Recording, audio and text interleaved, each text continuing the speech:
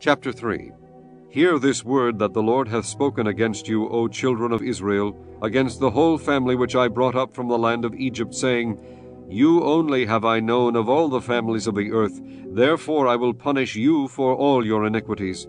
Can two walk together except they be agreed? Will a lion roar in the forest when he hath no prey? Will a young lion cry out of his den, if he have taken nothing? Can a bird fall in a snare upon the earth, where no gin is for him? Shall one take up a snare from the earth, and have taken nothing at all? Shall a trumpet be blown in the city, and the people not be afraid? Shall there be evil in a city, and the Lord hath not done it?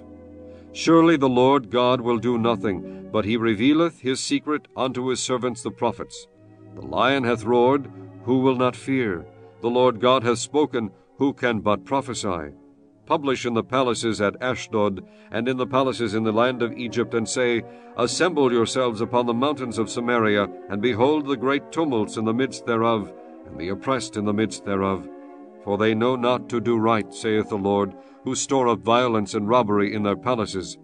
Therefore thus saith the Lord God, An adversary there shall be, even round about the land, and he shall bring down thy strength from thee, and thy palaces shall be spoiled. Thus saith the Lord, As the shepherd taketh out of the mouth of the lion 2 legs, or a piece of an ear, so shall the children of Israel be taken out that dwell in Samaria in the corner of a bed, and in Damascus in a couch. Hear ye, and testify in the house of Jacob, saith the Lord God, the God of hosts, that in the day that I shall visit the transgressions of Israel upon him, I will also visit the altars of Bethel, and the horns of the altar shall be cut off, and fall to the ground.